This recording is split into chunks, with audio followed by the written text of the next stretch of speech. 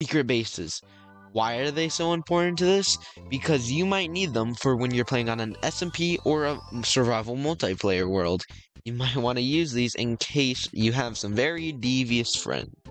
So I've made the top 5 designs that I could come up with on the spot. So these were just completely on the go. And most of these are pretty easy to do. Most of them don't even require redstone. Now these are on Bedrock Edition, so you could still try these on Java technically. Now if you guys don't know, today, the day this comes out, is my 1-year anniversary from when I first posted my first YouTube video. So this is also commemorating it. So this is a part 2 to that. Alright guys, so we're gonna go in order. I don't know if this will be scuffed at all, but I'll be sure to fix it if it is. First base. Oh, okay, we're starting with this one. So basically, this base is kinda cool, because usually there's a lot of these mountain biomes. And, you know, they have this thing called powdered snow. And I use this torch to mark it down, but you can really use anything, or if you're really good with memory, you'll be able to go here, and you're in. Look at that. I may have put a little too much in here. You got, you know, your stuff. Obviously nothing in there. Then bubble elevator for an exit. Then you can use the powdered snow to hide your exit. This is a really unique design, and it's pretty easy to use, you know? No redstone really required. You don't even need the bubble elevator.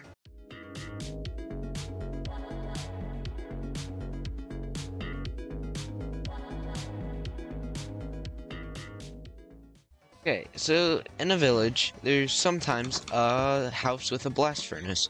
What you can do is you can hook up a redstone system to make it do that. And what you can put here is a minecart that on there, and then boom, you got an easy secret base. And I think it's a little more clear how much effort I put into this base. But yeah, you can get some cool stuff in here. There's auto smelters, you know. It's pretty easy design. You got the room, a bubble elevator, which I'll go up in a minute, and the enchantment room, which is pretty cool, you know. You can do a whole bunch of things here, and obviously you can expand it. And when you go up the bubble elevator, it should take you here. And what you can do is you can hopefully look for the pens for where animals are at, because that will really help you not being noticed, because who actually goes in there, right?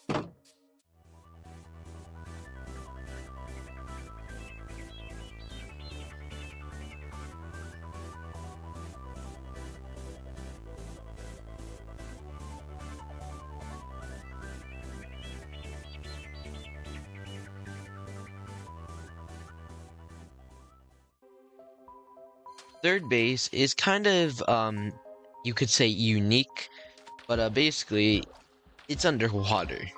I'll show you what it looks like in a minute here.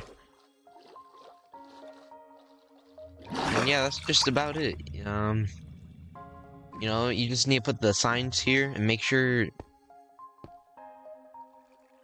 Heck.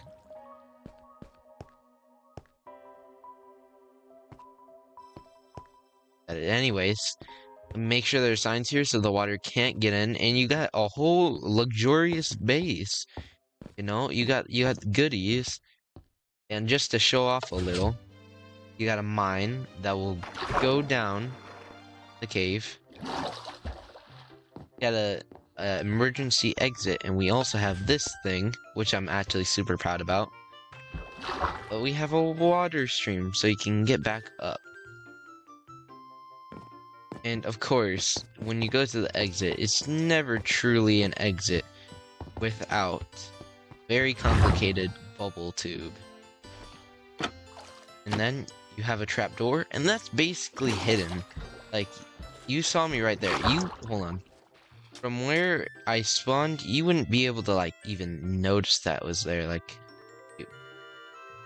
Okay, so it's right there. You wouldn't even be able to notice that.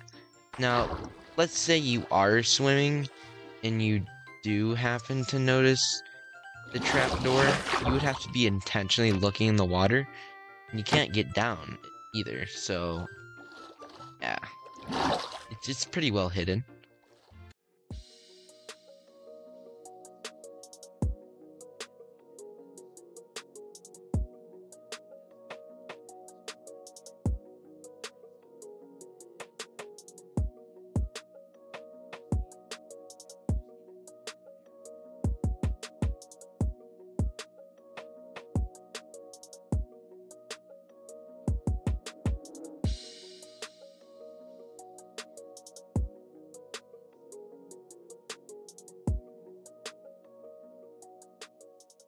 Next base is in a village, and you probably wouldn't notice it at first. Like, I don't even know if you saw it. It's another village one. This one's more interesting. So we have a blacksmith right here. And, you know, if I went in, you probably wouldn't notice anything much. But, like, there's a hole here, and you can't get up here unless it is nighttime, which will happen right now. Since it is night, we can click on that.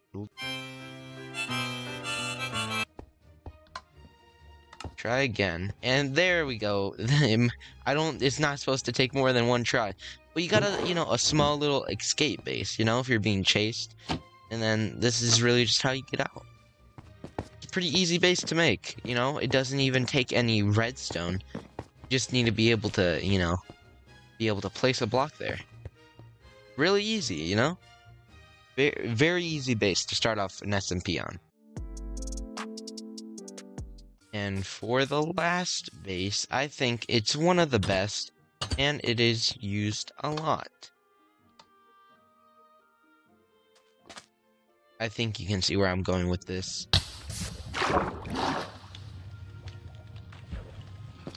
I mean, just wow.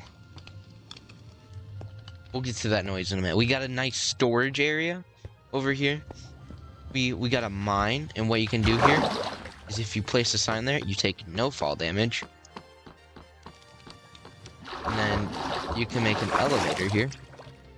So only half of it on this side is actually... Just half of it is water. The other half isn't, so you can get up. And this is really loud. But you can have your own nether portal, and, you can have that anyways.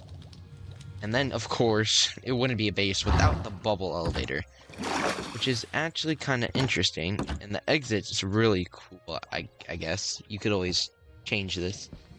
But you just gotta, go through this crawl space. Make sure you put signs above the sand, and place the sand on the sign. If you place it above it, it will break, so make sure you do that. Alright.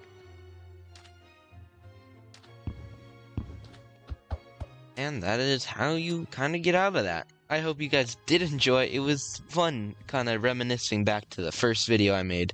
And you should definitely check that video out, and you should check some of my other videos out, because they are goated. Trust me.